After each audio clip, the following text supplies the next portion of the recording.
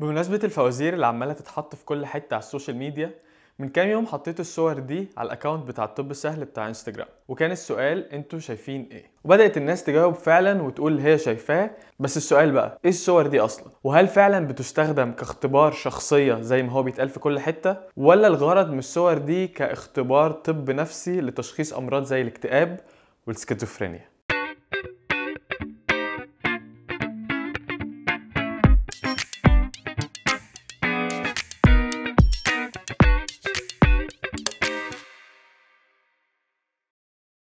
قبل ما نبدأ الفيديو ده تعالوا نبص على الصور اللي كنا حاطينها على الاكونت بتاع انستجرام ونشوف انتوا شايفين ايه، واقول لكم ايه الاجابات اللي في الغالب بتتقال وايه اجابات غريبة جت على الاكونت بتاع انستجرام. بعد كده نقول الصور دي جت منين اصلا، وبعد كده نتكلم في الاجابات اللي احنا قلناها دي معناها ايه. اول صورة كانت الصورة دي، هسيبها لكم كام ثانية تبصوا عليها، لو عايزين وقت اكتر وقفوا الفيديو. بس من اشهر الاجابات اللي بتتقال على الصورة دي ان الناس بتبقى شايفة خفاش او فراشة او ماث اللي هي العتة. في كمان اجابات غريبة جت ان مثلا الناس كانت شايفة وش مخيف او ماسك، وناس تانية كانت شايفة وش ثعلب.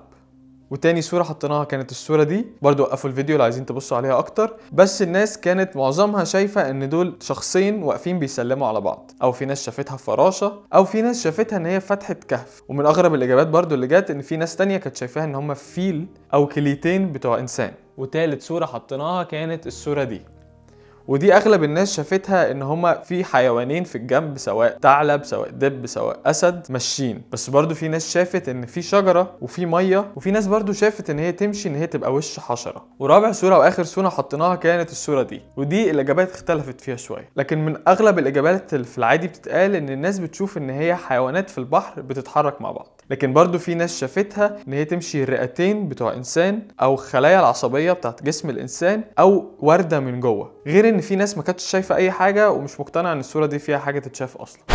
قبل ما نتكلم على الاجابات اللي احنا قلناها دي معناها ايه اصلا، او لو حد شاف حاجه تانية دي معناها ايه، تعالوا نبص بصه سريعه اصلا هي الصور دي جت منين. الصور دي صور من اختبار اسمه رورشاخ انكبلوت تيست، سميت على اسم الدكتور هيرمان رورشاخ اللي اخترع الصور دي. القصه بدات لما الدكتور رورشاخ اخد باله من حاجه غريبه قوي. رغم ان كلنا بنشوف الدنيا حوالينا زي بعض بالظبط، لكن مش كلنا بنبص لها بنفس الطريقه ولا بنركز في نفس الحاجات. وقال ان يمكن الاختلاف اللي ما بيننا في الطريقه اللي احنا بنبص فيها على الحاجات ده دليل على الشخصيه بتاعتنا ذات نفسها. والاغرب لما اكتشف ان معلومات زي دي ممكن تساعد في تشخيص امراض نفسيه زي الاكتئاب او السكيزوفرينيا. فبدا يرسم مجموعه من الصور، منها شويه ملونين وشويه مش ملونين، بس لو ركزت هتلاقي ان كل الصور النصين الصوره زي بعض بالظبط. وبدأ يوري الصور الكتير اللي هو رسمها دي للناس، وبدأ يلم منها نتائج لحد ما سنة 1921 توصل لأحسن 10 صور بتطلع نتائج تقدر تفيده. وبدأ يستخدم ال10 صور دول في اختبار بيكون شكله كالآتي: بيخش الشخص يقعد ومعاه شخص يبدأ يسأله أسئلة،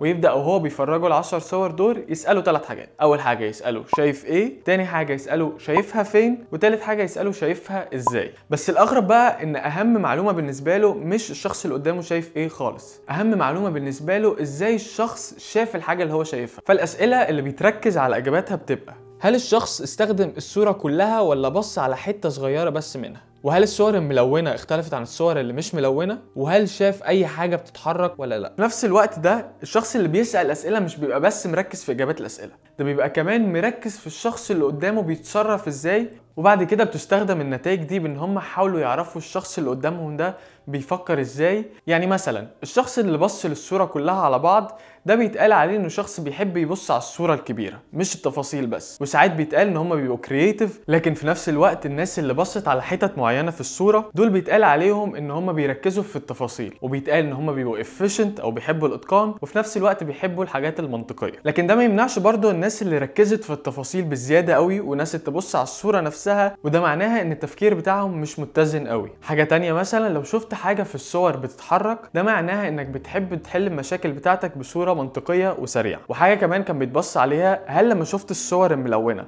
اخدت بالك من الالوان ولا لا؟ وهل الالوان دي اختلفت في اللي انت كنت هتقوله؟ لان الناس اللي بتشوف الالوان كان بيتقال عليهم ان هم aware of الايموشنز بتاعتهم، او واخدين بالهم من المشاعر اللي عندهم.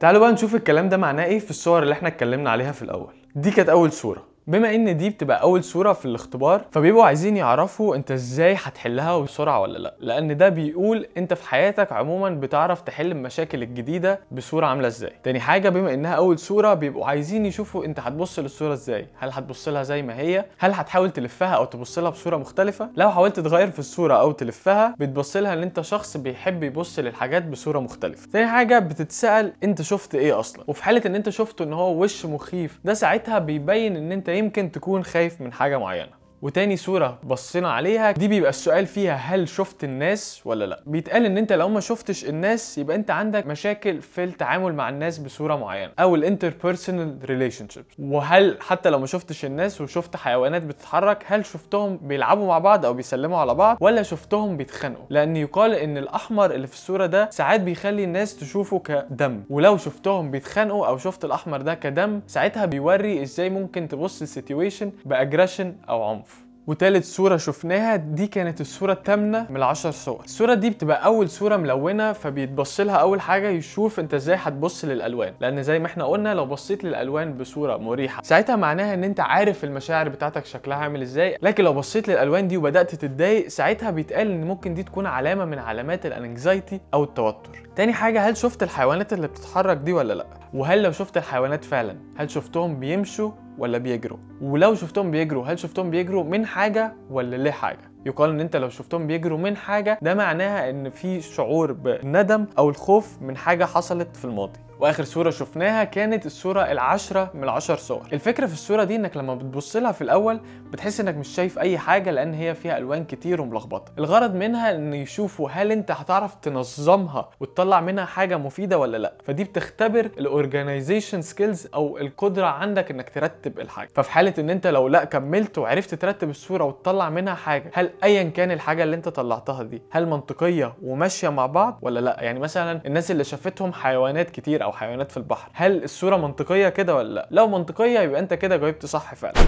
هل اي حاجه بقى من الكلام اللي احنا قلناه ده حقيقي ولا لا؟ لحد دلوقتي العلماء ساعات بتبص على الاختبار ده ان هو بيطلع نتائج، بس ساعات بيبصوا له برده ان هو نتائجه مش بتبقى صحيحه. والمشكله كلها بدات ان الدكتور رورشاخ ذات نفسه مات بعد سنه من الاختبار ما اتعمل، فما لحقش يكمله. فكل الداتا او النتائج اللي عندنا دلوقتي هي لما العلماء اخذوا الاختبار ده وبداوا يشتغلوا عليه. ويقال ان الدكتور رورشاخ ما كانش اصلا عايز الاختبار ده ابدا يستخدم كاختبار شخصيه، كان بس عايزه يساعد في تشخيص الامراض النفسيه. ومن الحاجات كمان اللي بتطلع نتائج غلط في الاختبار ده ان النتائج بتختلف على اساس مين اللي عمل لك الاختبار، هو بص لاجاباتك ازاي وكتب ايه وما كتبش ايه. بس برضو رغم كل ده لسه في شويه علماء بيبصوا له ان رغم ان هو مش اختبار دقيق جدا لكن في شويه اجابات بتطلع من الاختبار ده بتبقى صح.